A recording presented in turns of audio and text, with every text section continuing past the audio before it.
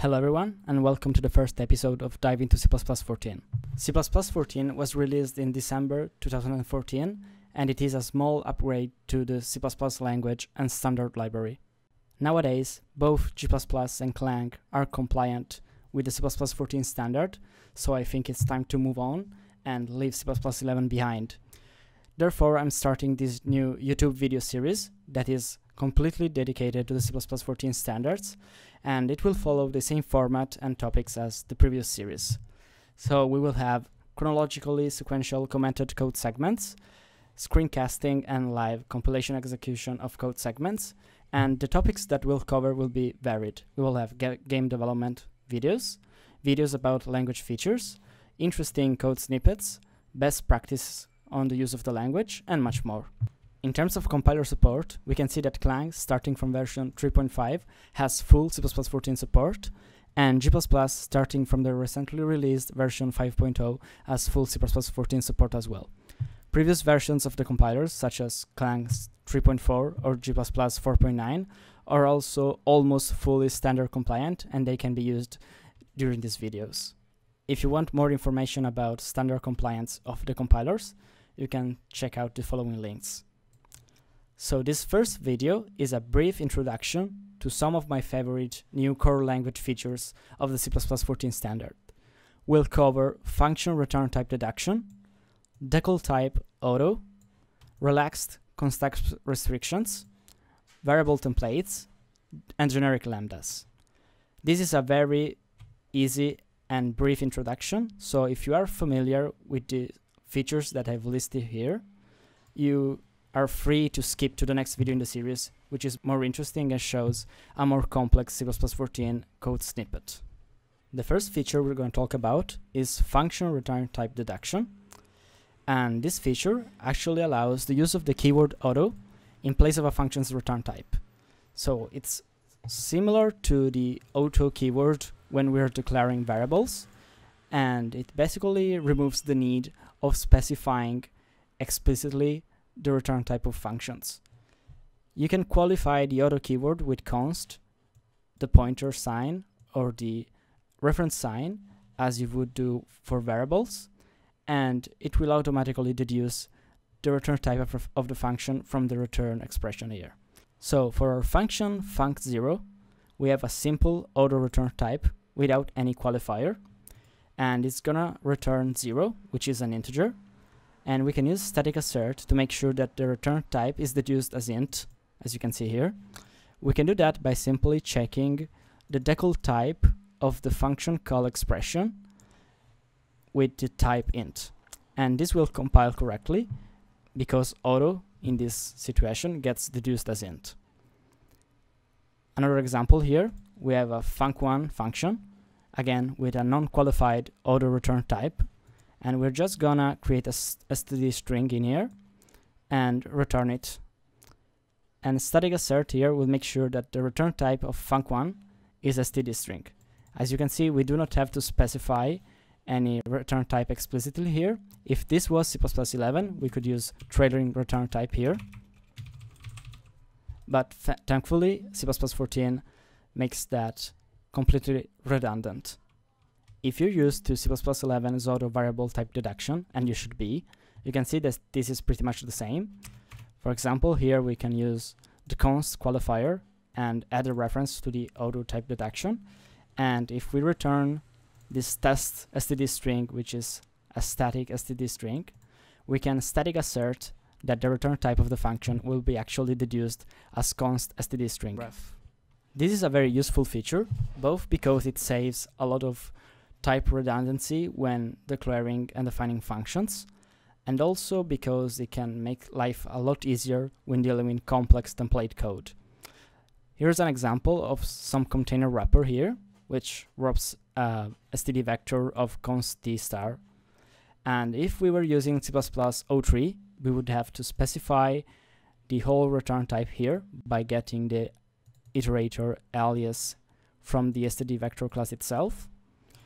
In C++11, we can actually use auto with the trailing return type using decltype of std begin of vec, which is more generic and probably also easier to read than the version above.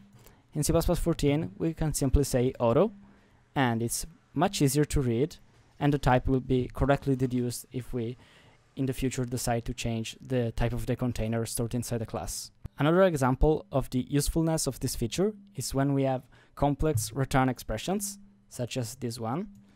In C++ 11, we would have to repeat the expression inside the decltype in the trailing return type, which can be very redundant and long in case of complex functions. While in C++ 14, we can just say auto, and the compiler will automatically deduce the correct return type for the complex expression. Moving on to the next code segment, we'll take a look at another very useful feature, which is decltype auto. And basically, if you use auto, you will always get a non-reference type deduced. You actually have to qualify the auto yourself with the reference ampersand here to get a reference type. And if you use auto ref, you will actually get a reference type all the time for any deduction. Well, there are situations where you want to get the reference or non-reference type of a certain expression depending on the nature of the expression and the value category. For example, in this case, we're just using normal auto here as a return type deduction, and we're instantiating a static std string called test. We are making a reference to test called result, and we're returning it. In this case, auto will always deduce a non-reference type even if we're returning a reference. So we can static assert that the return type of the function is actually a normal std string, no reference. Sometimes we actually want references to be returned as such, so we can make use of decltype auto instead of a simple auto here, so that it will automatically deduce the type as a reference if it is actually a reference. In this return expression, we're returning result, which is a reference to an std string, and decltype auto will make sure that we get an std string ref as a deduced return type. We might also want to return our values references.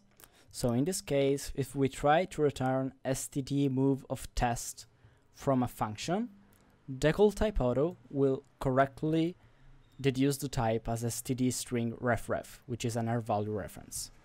This is a very unrealistic example because you never want to std move things out of a function, because this actually returns a reference to a local object in this case, which is not right. You should rely on the compiler's return value optimization instead. So I've attended this year's C++ Now conference, and it was a fantastic experience. And one of the talks there is called Type Deduction in C++ 14, and I strongly suggest you to check out the slides if you want to know more about the subject, as it goes really in depth with type deduction and covers a lot of edge cases and interesting cases. You can find all slides from the conference in the following GitHub repository. Moving on to the next code segment, we'll take a look at relaxed constexpr restrictions.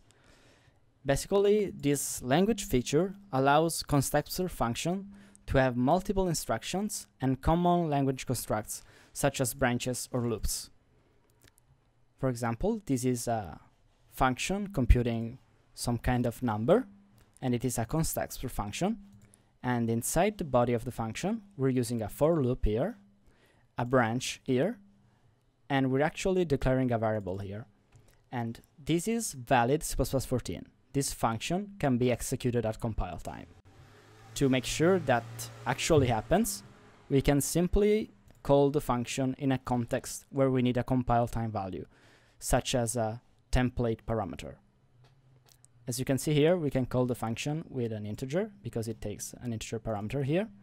And this will compile and run because it is now allowed for the compiler to interpret C++ for loops and branches and many other language constructs. This is very useful as it allows programmers to write compile time functions in a familiar syntax, and also you can do a lot of cool things with the new constexpr. And there is another talk that I have attended at CPP Now 2015, which is constexpr C++ at compile time, which is very interesting. It shows how to manipulate strings at compile time and how to manipulate containers at compile time. And all the slides can be found on the previous GitHub repository. In this code segment, we'll take a look at variable templates, which are basically variables that can be templatized. This is an example syntax here. We are just defining a variable called pi of type t, where t is actually a template parameter. And we can instantiate this variable here by specifying the template parameter like any other kind of template element, such as a class or a function. As you can see, we can say auto of pi int here and instantiate pi with int, and this variable will actually get deduced as an int. This one will get deduced as a float, and this one as a double. This is very useful for mathematical constants such as pi, because you do not require all the boilerplate struct around the value anymore, and you can use this very convenient syntax here. Variable templates can also be specialized. For example, we may want to assign a unique integer to some specific types. So we declare a int variable template here that takes a type name template argument, and we use the specialization syntax here to actually define constexpr integers with a specific type and a specific value. So we're just saying that our type ID of int is actually 0, our type ID of float is actually 1, and our type ID of double is actually 2. And we can make sure that this is correct by using static assert again, and this will compile and run.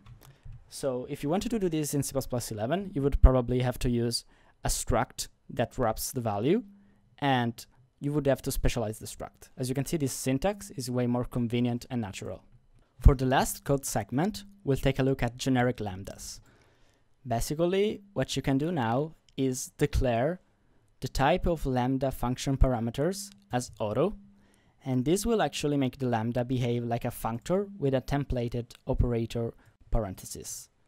So if I create a lambda here called L0 that doesn't capture anything and takes a x parameter of type auto, this is pretty much the same as having a functor with a templated operator parenthesis that takes in an x of type t, where t is a template parameter. So I can call this lambda with anything here. For example, I'm gonna call L0 with 1, which is an integer, and as we're returning the argument multiplied by 2, the return type will actually be int in this case. If I call the lambda with a float number, such as 1.f, and check the return type of the lambda, it will actually be float, because 1.f multiplied by 2, which is an integer, will be deduced as float. And we can check that the same applies to doubles as well. This syntax also means that we can have variadic parameter packs as lambda parameters, as you can see here. L1 actually takes in a variadic amount of arguments in the XS pack, and we can use size of ... to return the size of the argument pack. To show you what the compiler actually does when instantiating these lambdas, here's another example.